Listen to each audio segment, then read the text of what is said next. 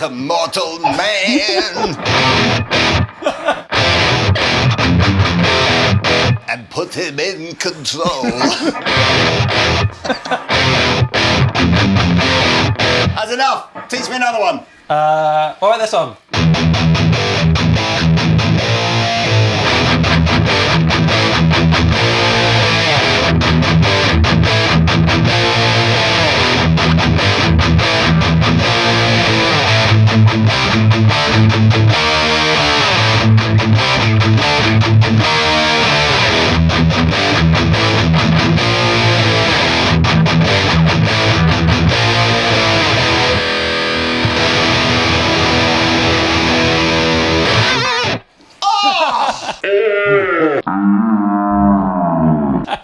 I bet you weren't expecting that. Oh my God. Welcome back to Andertons TV. The wonderful Jamie Slays is with us today. Hello. That was great. Our resident 80s metal expert.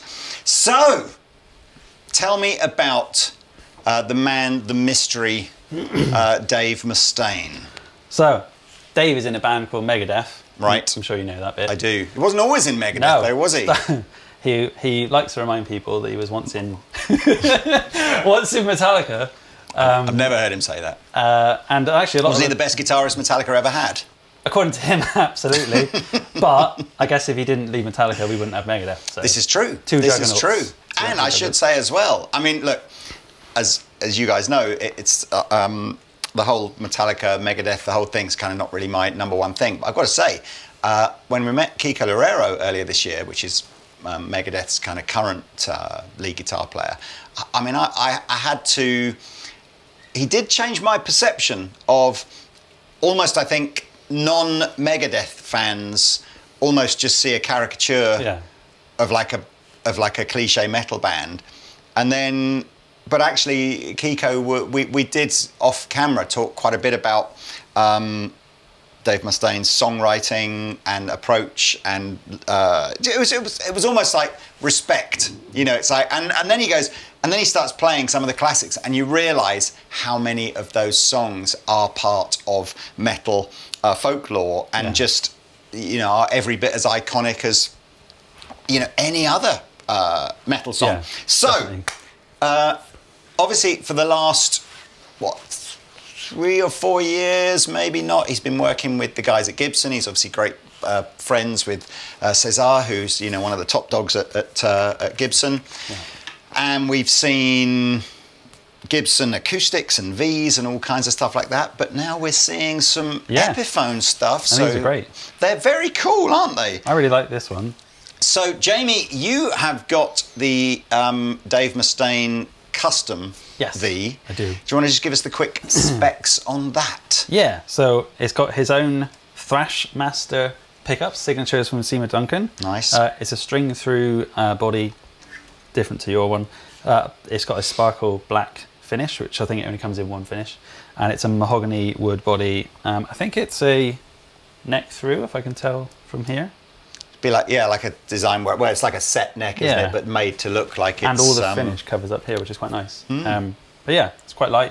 It's got a nice ebony binding. fretboard. Ebony fretboard. 24 frets, which is cool. 24 frets but still a relatively, like a 24 and 3/4 inch scale length. I've got some small scale guitars and they feel quite little. Have you got... I've got like a satin finish on the back of the neck. Mine's yours, gloss. so yours is gloss, right? Okay, which I prefer, fine. to be fair. So it's regular Grover tuners by the looks of things. Not locking tuners. Dave's little silhouette on the back. Oh, that's Dave, is it? I always thought that was Barbie. I'm joking. Yeah, Dave. I think Dean did it as a thing, and then it kind of carried over to. Cool. Both these guitars, by the way, come with a beautiful case, which I will just show you right now. It's enormous, but of course it has to be, doesn't it, to fit a V-shaped guitar in. So look at that. Oh, it's got him on it as well. Yeah, it's got him on it as well, so you know what guitar goes in there. Okay, so I've got the Prophecy version of the Dave Mustaine V. So the couple of differences to the custom version. The basic, it's still a mahogany body. I have got, by the looks of things, I've got a substantially different neck carve here. My heel joint is recessed, whereas yours is more of a block. Got a flame veneer on top, which is cool, ebony board. I've now got locking tuners and a sort of Tone Pro style, or Tunematic, sorry, style bridge and tailpiece here. But I guess the biggest difference to the Tone is going to be that we've got the Fishman Fluence set here with a custom designed voicing for Dave Mustaine. If you're familiar with Fluence, you'll know that you get all this kind of stuff here. So we've got a mixture of coil taps and voices that are accessible. Also comes with the case. Pricing wise, oh, and this is a satin finish, so the back of the neck is satin and the whole guitar is satin. That one there is going to set you back about $1,400. This one's going to set you back about $1,600, because similarly priced, but a little bit dearer for the Prophecy. Would you like to maybe just give us a couple of chugs across the sort of... Have you got any push-pulls on yours, or are they all... No, I don't think so. It's all just maximum humbucker all yeah. the time. Okay, so just give us, like, you know, a bit of neck, bit of middle, and a bit of bridge.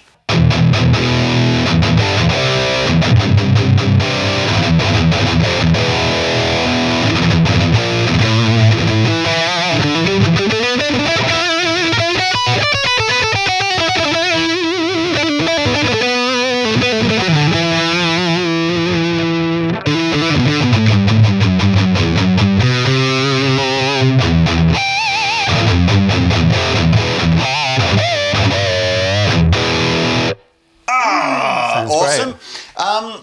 Can you do the honours on this one? I sort of feel like nobody needs to hear Eric Clapton riffs on a Dave Mustaine V.